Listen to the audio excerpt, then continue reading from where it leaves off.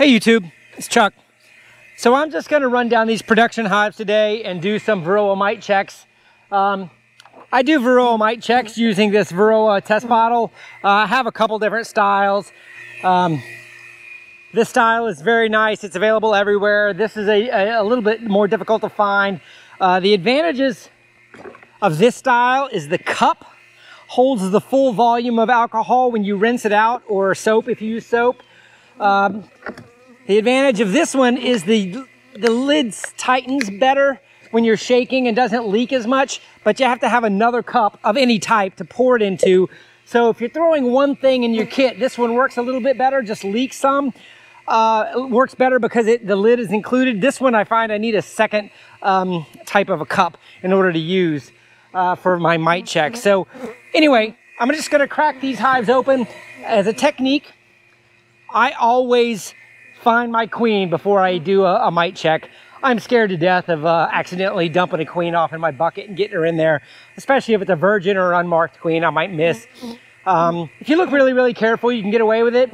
Most people don't say find your queen first. Just my technique. In any case, I'm probably gonna start and stop this video, show you guys how it's going, and we'll just keep you posted. We'll be right back.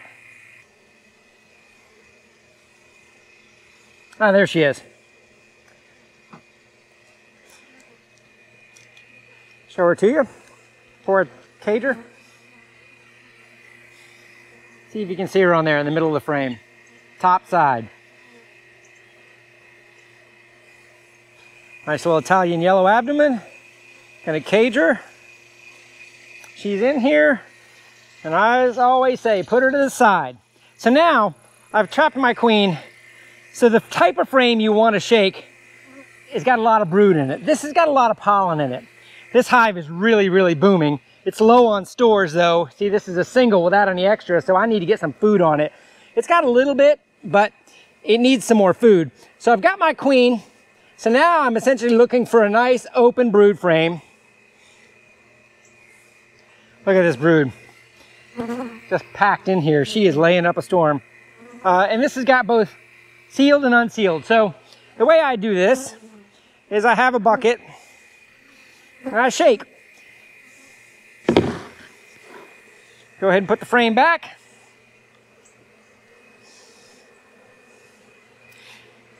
Just gonna make sure you can see that in frame. I'll give you a little bit more of an angle there. Okay. So in the bucket, you've got mostly nurse bees because they were on a brood frame.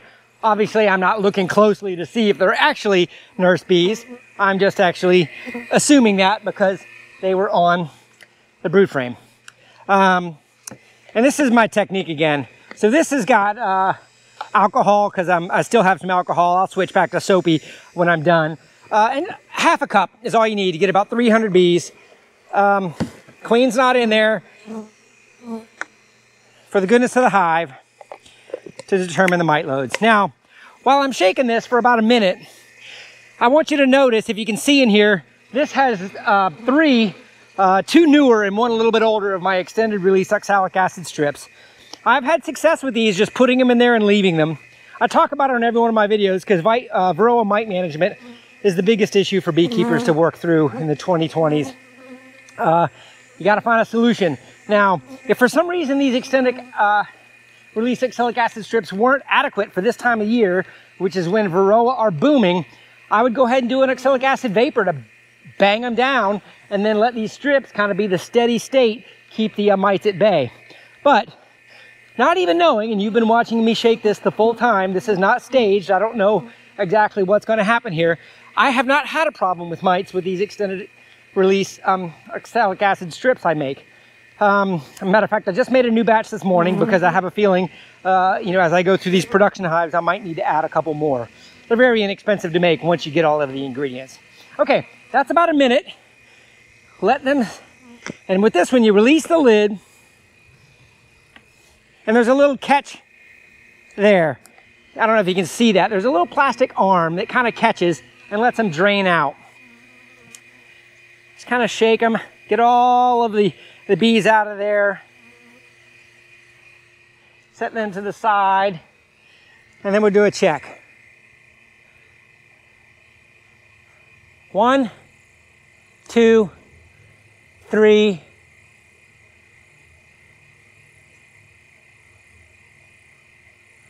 4, 5. That's less than 2%. Because I use 300 bees, 3 would be 1%, 6 would be 2%. So for the peak of July, that's actually not bad. Now, can I get that down to 0? Perhaps I can do a vapor, get them down to 0 and let these strips keep working. But the important thing to realize is, you know, for the first mite check I've done on that hive, since the spring, I'm at 5 mites. Now here's back to that point I meant on having another bucket. See, now that I've got the mites in here, I need to reuse my liquid. And I use a little sieve sponge here. And I just kind of pour it into the other bucket and double check there's no mites in there. And then I can also recount in my sieve.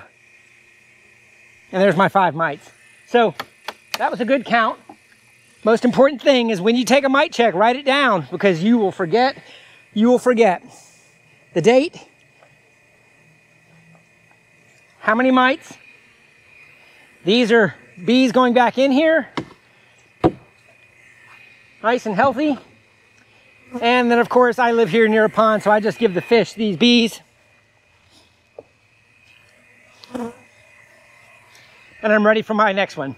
Now, that is how I do a mite check. Find the queen, find a good brood frame with some capped and open brood, shake them in here, get a half a cup of bees, which is about 300 bees. Go ahead and do your mite check. You gotta have less than 2 to 3%. Whatever your number is, just manage it.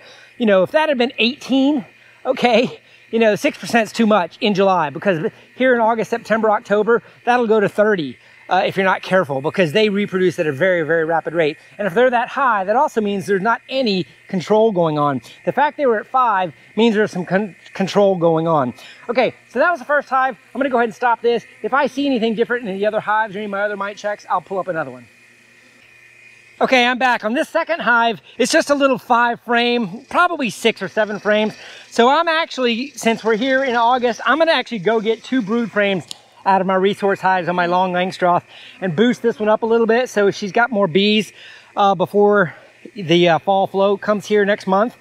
I also realized that I didn't show you my mite counts, so you don't have to believe me or not. So while I'm shaking this one up, I'm gonna go ahead and show you before I throw them away. So those of you that think I might be kidding you, have some proof to look at here. So I did put my gloves on, and for those of you that like to wear gloves, when you're working in hives with a lot of bees, you know, if I'm gonna do all this, I'm gonna get stung probably half a dozen times or more. So I have chosen white gloves. Guess what? Bees don't go to white. If you put on those black, thick neoprene gloves, they're gonna be attracted to your hands.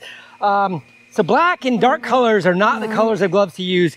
These are available on Amazon, and the cool thing about these is they got a little bit extra long arm. If I remember, I'll put a link to the gloves in the description below.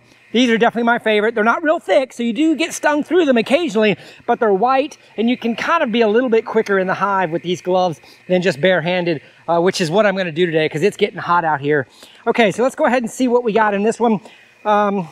Remember, percentages don't matter.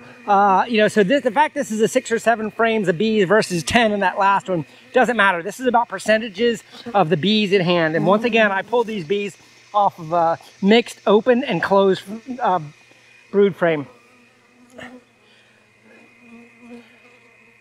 3. Okay, I don't know how I'm gonna do this on the camera, so I'm just gonna tilt it back and show you as best I can, not knowing if this is gonna work. If this doesn't work, I'm sorry. I may try showing you the sieve, but there's 3 mites in there with a little bit of bee legs and stuff like that. So that's even better, that's 1%. So the fact I've got 1% in a weaker hive, weaker meaning like it's a smaller hive. All right, no remnants in there, a little bit of a bee leg. Let me see if I can get this to you here, kind of mix everything up a little bit. I just say, I'm gonna have to count very closely, but I saw 3. Oh yeah, there's 1 up here. There's 1 down here. There might only be 2. But anyway, proof's in the pudding. All right, I just didn't want to do a mite check without showing you what I was doing, so you didn't have to take my word for it. Okay, these bees go in the pond, And I'll be right back if I see anything else interesting. All right, YouTube, just to tell you that everything isn't perfect. This first production hive, and I'm looking at it, the oxalic acid strips are worn out, and this one is totally infested. I'm over 30, I lost count, just to show you. This is what a bad mite count looks like. Not good. So I'm gonna go ahead and hit this guy with some oxalic acid vapor after I put it back together, and I will show you how I do that, but that is not good news. So I'm just gonna, I just gotta say 30 plus. I counted to about 28, 29, I stopped counting. So it doesn't always work if you let your strips sit in there too long, because essentially the secret is oxalic acid exposure for a certain period of time. And with a strong hive, they must have eaten out most of that oxalic acid strip. So I'm gonna crack it down, see how many strips are left, put some new strips back in there, and then hit it with vapor. That's how you handle it. And that's why we do the mite checks. Okay, as I'm breaking this hive down, you see, so from the top, it looked like I had a strip on there, but they've completely eaten that away. They could have eaten that away months ago. So there was essentially no oxalic acid being expressed to the hive. So that's what I was talking about them eating the chips, the chipboard away. Let me see how this one is. Yeah, same thing. So essentially no strip. So at first glance on the top, it looked like I still had a strip in there, but effectively there was no more. So double deeps, get 4 more strips, maybe 5, and that's how we'll handle it. Okay, I'm back. I didn't mean for this to be a tutorial on oxalic acid vaporization. I have the old Varroa 150 watt vaporizer, but instead of using a 12 volt battery, I went ahead and bought a 200 watt inverter on here, or LED driver. This is not an inverter.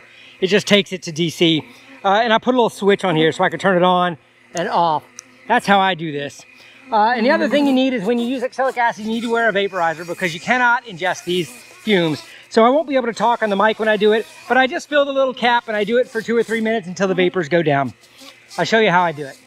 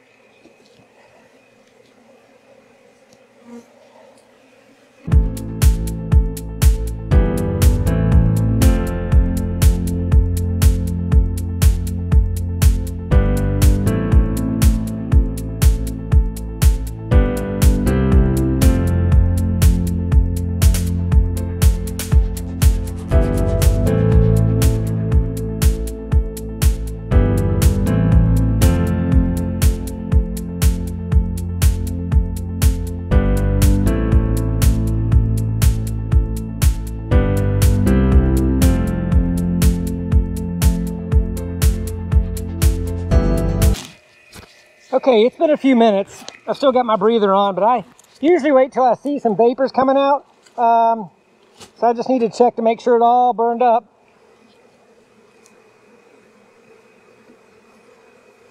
And it did. Turned it off. And the last step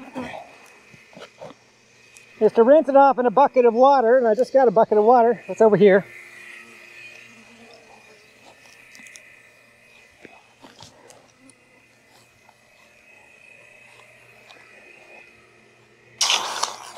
Cool it off. That way it stops cooking. And look for any vapors. And if there's no vapors, you can go ahead and take your breather off. Okay, if you've never done that before, the breather is really important. Don't take a big whiff of that. If you've done it a few hundred times, you'll learn how close to get to the box, the vapors that you see. And oh, by the way, I put a little bit of bubble in here to close up the top so the vapor stayed inside the hive. So that's pretty much it. That's how I do OA vapor. I'll keep checking the hives. Be right back. Okay, YouTube. I'm just gonna do a little voiceover to wrap this mite check day up. Boy, it was hot out there. I finished up those production hives. Those are my hives that are all the double deeps. And much like that last image I just showed you, all of the double deeps that I basically haven't touched since the spring all had high mite loads, and all of the strips were gone out of the hives. So much like I surmised, the mite counts start to go up once the strips are chewed out. In the past, I try to leave my production hives alone. What I didn't do this year is I didn't break open the double deeps when I did honey extraction. It was, yeah, I guess I was rushed, or I didn't crack them open. That was the time I probably should have taken this peak that I'm now doing at the early August time point. I should have done that in early June. That would have been the time to catch it. So I went ahead and put 5 strips, 4 or 5 strips in each of those hives. I went ahead and did an oxalic acid vaporization treatment in each of those hives. I'll probably come back next week and just double check to make sure the knockdown went good. If they're still in the 10 range, I'll probably hit them one more time. But those strips will take care of the hives.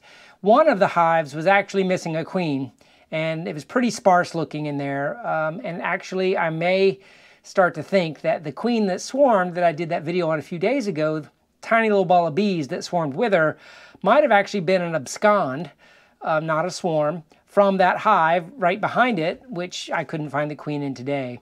So the only mystery is they made a new queen. Remember, I showed you that the marked queen they had killed, and they had a new queen with her. So anyway, a little bit of a mystery may be solved with that, because the high mite loads can create absconding situations. So I think I've taken care of it, but it is obviously a situation. I usually pride myself that I don't let get this far. I left my production hives alone this year, and I left them alone too long because they chewed out those mite strips. And that is the lesson, is you got to keep that oxalic acid in there if you're using the extended release method for treatment. Otherwise, you've got to do what we did this afternoon with the vapor treatments and just schedule it several times a year, specifically in late summer when the mite loads just really do explode. And you really need these hives building up during the last flow here in Jacksonville versus continuing to weaken. So I'm going to make sure I feed them up, make sure they got good mite drop counts that are all done, and we'll get them back on the right track. But that's the summary for today. Hopefully you enjoy this content. Let me know in the comments below. Have a great day, everybody.